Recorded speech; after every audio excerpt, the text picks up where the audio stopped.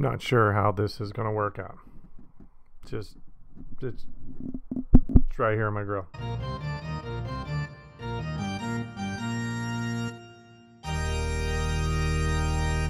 This video is going to be mainly about breaking down where we're at in the season right now. Now, we're about a quarter away through the season, roughly around 15 games, give or take a few here or there for some teams. But one of the things we've been talking about is if you're 5 to 7 games out right now, it's going to be very tough for you to catch your teams. Remember the philosophy I gave in my prior videos? Right now, if you're a team that's 5 to 7 games out, you know, it's a good time for management to have meetings because this is a 60-game schedule. We're a quarter way through the season. You're 5 games out. Not good. If you're 5 to 7 games out, you're in trouble. Like if you're Pittsburgh 8 or 9 out, I hate to say, you're pretty much done. Now, the way it works is if you're at the 30-game mark and 30 games to go and you're 5 games out, that means you got to go 25-5 and you hope the team in front of you goes 20-10 and you have some matchups in the schedule down the way. That's how it's going to work. Everything's coming down to a very microscopic level. If you're 5 to 7 games out now after 15 games, that's not good. 30 games, 5 to 7 out, you're probably done. 60-game schedule is going to eliminate a lot of teams very quickly. I've been telling you guys that all year long, and there's already teams that are put themselves behind the ball. They already put themselves in trouble. So we'll see how it goes. And same what goes with players. The same philosophy. There's some players struggling. Yelich, Bellinger. There's a lot of players struggling out there. Even some pitchers like Charlie Morton. But it's not stopping Tampa from being a good pitching team. We're just saying if you're struggling now, you're going to have to really blaze a trail in the next 45 games just to be able to help your team or whatnot. So it's going to be interesting. So what we also want to do is look at the MVPs from last year and the Cy Young Award winners and compare them what they're kind of doing this year, and then we're going to talk about the divisions. So let's get started. Now, first MVP we're going to break down from 2019 is Mike Trout. His team's in 5th place, but he's putting out Mike Trout numbers like always, but with a 60-game schedule, I'm not sure he's going to fit into the MVP candidacy. Then Alex Bregman, not having a good year. Obviously, Houston is struggling and will continue to struggle, but he's not going to be in the top 5 or 10. DJ is just clobbering the ball for a first-place team, so I think his stock for being an MVP is up there. And look at this. DJ can hit the ball everywhere. Then moving on over to Oakland, even though they're in first place, Marcus is not having a good season at all.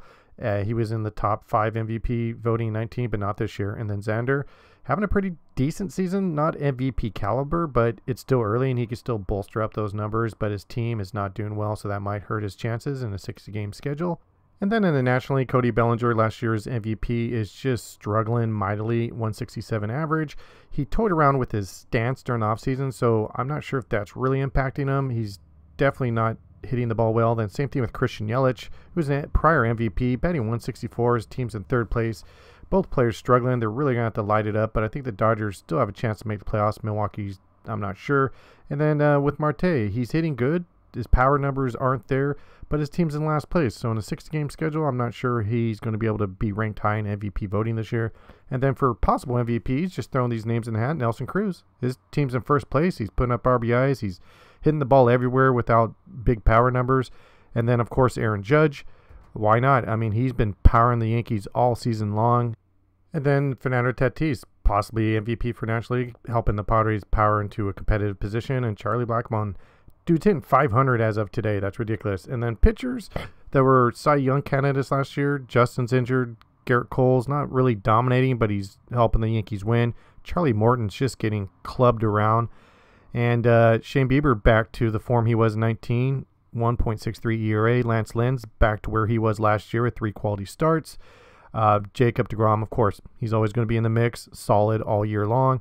And then look at Jinru, 4.05 ERA for the Blue Jays, not doing it. Max Scherzer, back to where he was, always going to be putting up those numbers.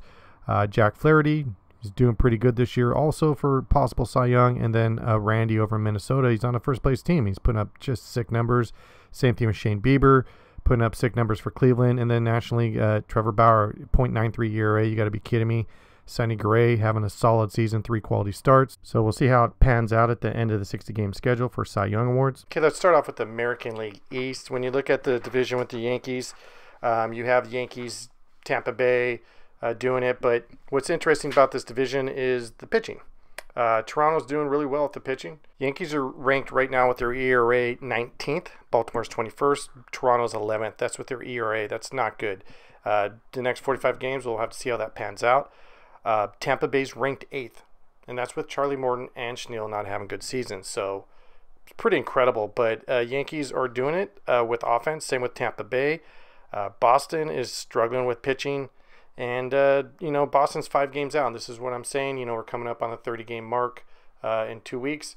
You're 5 games out. You need to start closing that gap. Boston's going to be in a lot of trouble. So right now the Yankees are on top of the East, and they're looking good. And Tampa Bay, I think this is going to be New York and Tampa Bay's division.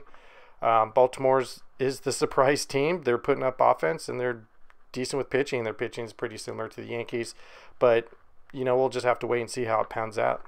Now we move over to the American League Central Division, and when you look at the Minnesota Twins, they're doing fantastic. But what's interesting about Minnesota compared to last year, they've got the 5th best ranked ERA. That's crazy. That's going to keep them in the mix. They're hitting, they're pitching. The Tigers are hitting, and their pitching's poor. But I'm just surprised the Tigers at 9-7. I really am. I didn't think the Tigers would be in it at all this year. Their pitching ERA is ranked 26th. Not good at all. Kansas City's struggling. They've got hitting, not pitching. And the Indians, the #1 pitching ERA in Major League Baseball. Only 44 runs given up. Cleveland looks great, man. The only problem with Cleveland is they got to put up points. They got to start putting up runs. In this division with Minnesota and Chicago and Detroit, these are hitting teams. So they've got to put up some more runs to stay competitive in this division. But so far it's Minnesota, Detroit, and Cleveland. And Chicago, I still think all those teams are in it. And Kansas City is only 4 games out. So again, with 4 games out with Kansas City, as I talk about it, is that's still okay. 4 games out, it's okay. Even at the 30-game mark, 4 games out's pretty good. All right, finally, let's move on over to the American League West, where you have the Oakland Athletics just blazing a trail, and they're doing it with pitching. They're doing it with hitting. They're doing it with some coaches doing some pretty shady stuff on the sidelines. But anyhow, when you look at them, let's see, Oakland is ranked 3rd for ERA. Texas 17th, so not good. 16th is Houston. Houston's pitching struggling. They don't have Verlander, they don't have Cole, and they've got a bunch of youthful arms. They're not doing good, and I don't think Houston's going to make the playoffs. But yeah, so far, when you look at Seattle, they just have no pitching. Angels have no pitching, but they have the offense. Houston has offense, but not the pitching. The Rangers don't have offense, and their pitching's kind of here and there. So it's an interesting division, but definitely Oakland has taken this division. And interesting is Seattle's 5.5 games out. I mean, you're 5.5 games out, and you're only 15 games in. Not going to be good. I mean, once you hit the 30-game mark, if you're 8 games out, you're done. You're done. I'm telling you, the season's going to go by quick. This is a sprint. It's not going to be what you guys think it is. It's going to happen quickly, and it's going to be over quickly. Okay, we're going to move on over to the National League East and the standings. I'm not going to count Miami Marlins with 11 games played, so I'm not even going to talk about them because it makes no sense that they're even in first place right now. It's just, I would rather go by wins in the 60-game schedule at this point. Atlanta Braves, doing it. Washington Nationals are in the mix, Philadelphia, and the Mets. I actually think with this division, this is a very competitive division. I think with the exception of Miami making up those games, I think all these teams are in it. Braves have the best offense in Major League Baseball, but their pitching's not that good. Nationals have phenomenal pitching, but they're not putting up offense. And then you look at the Phillies. Phillies are here and there. Sometimes I think the Phillies are ready just to bust out, but they're only played 12 games. So, you got to give them another 5 or 6 to really measure where they're at.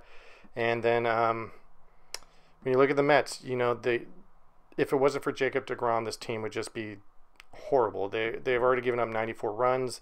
Their pitching staff is not doing well at all. And if anything, I think their pitching staff is ranked 25th. Philadelphia is ranked 29th. Washington is ranked 4th in ERA. Atlanta is ranked 18th. So we'll have to wait and see how it pans out. As we move over to the National League Central Division, the Cubbies just blazing the trail. They've got hitting, they've got pitching, and I'm not going to count the St. Louis Cardinals because they've only played 5 games. But when you look at Cincinnati starting rotation, the thing that's interesting about Cincinnati is you got to look at that team with Bauer and Gray. You got to look at those guys in a 7-game series. When you have that type of starting pitching in a 7-game series, I'm telling you, man, Cincinnati could be a surprise team. They could be in there. In Milwaukee, they're here and there, and that's without Yelich even hitting. Some other areas they're struggling in, but 63 runs given up. I think ranked for Milwaukee, they're ranked 9th in pitching. Reds are 14th, and Cubs are 15th with ERA. So there's still a lot of baseball to be played, but what's interesting is the Pirates are 9 games out. You've only played 15 games. How are you 9 games out? I hate to say it, but Pittsburgh, you're ready to pack it in. You're pretty much done for the season. Fun division is the National League West. You have some interesting teams out there. Colorado's pitching is fantastic. They're ranked 7th in ERA. They're currently ranked first place. Then you got the Padres and the Dodgers, and then Giants and the Diamondbacks picking up the low end. Listen, Giant and Arizona fans, I'm sorry at this stage. You guys, you're almost ready to put a fork in it. You guys, the pitching for those teams are just horrible, and pitching is going to get you there, and it's going to get you through the playoffs. So I hate to say put a fork in San Francisco and Arizona this early, 15 games in, but you guys are going to have to really turn it around. Dodgers, 54 runs given up thus far, and Dodgers have, where they ranked 2nd ranked ERA. Padres 12th ranked in Major League Baseball, and Colorado again 7th. And all 3 teams are putting up big runs. Padres, Dodgers, and Rockies are big offensive teams. And then the pitching's pretty decent. Padres 75 runs given up, so they're kind of on the fence, but they're still a fantastic team. And this is going to be a very interesting division. You might get, you're going to get 3 teams out of this division. You're going to get division winner, and you're going to get 2 wild cards probably the way they're playing. Thank you for watching Baseball News Club. Please subscribe. See you next time.